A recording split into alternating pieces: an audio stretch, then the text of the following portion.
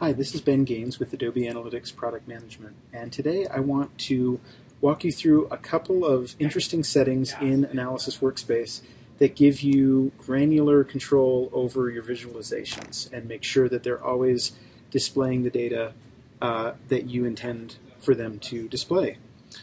So I've got a project loaded up here, and I've got a number of visualizations on here. You may, not as an aside, but just to give some context, you may have noticed these little colored dots next to your visualizations in your data tables.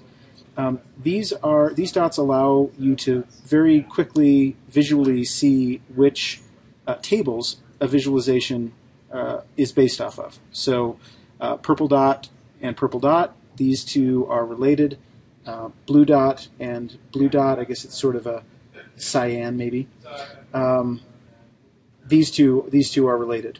So I've got my marketing channels displayed. Now when you click on the dot in a visualization, it allows you to manage the data source that visualization is based on. So this is actually important because when you drag a new visualization onto a project, let's say I just add a bar graph, the project tries to guess what data table you wanted that graph to be based on, but it is going to sometimes get that wrong. So you can click here and switch that data source, and you'll see that the data now is displaying my most popular content, which is exactly, in this case, let's say what I had intended. Now there are a couple of other settings in there that are worth knowing. Static viz sync and rolling viz sync. These allow you to control how the visualization changes or doesn't change as new data comes in, or as time changes and the contents of a data table change. Static viz sync. If I were to select, let's look at marketing channels here. Let's say I want to create a graph that always focuses on social and affiliate.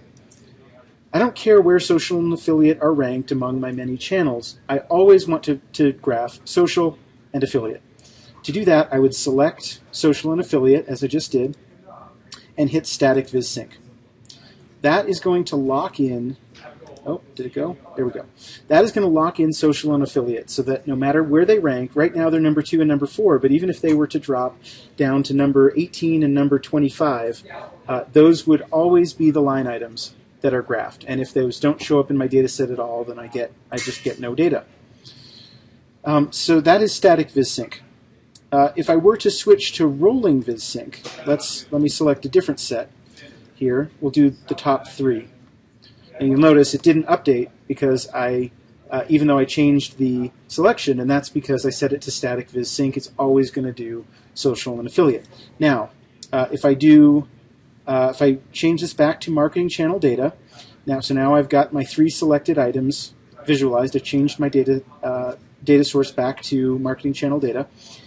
Now if I go to rolling viz sync, what it's going to do is it's always going to graph items number 2 through 4 in my marketing channel data table. So as these values change, maybe email, which is number 5, moves up to number 2, and affiliate becomes number 3, and social becomes number 4. Over time, as more data comes in, this graph is always going to reflect items number 2 through 4 in that data table. So great way to, as data of course is dynamic, and new data is coming in all the time. If I want to focus on always showing the top 5 items, for example, or top 10 items from a table, I can do that. Or I have that option with the static viz sync to lock it in to specific line items.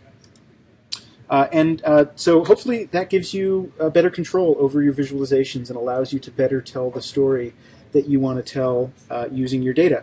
There are a number of other settings that you can control with visualizations, but we'll have to save that for another video. Thank you.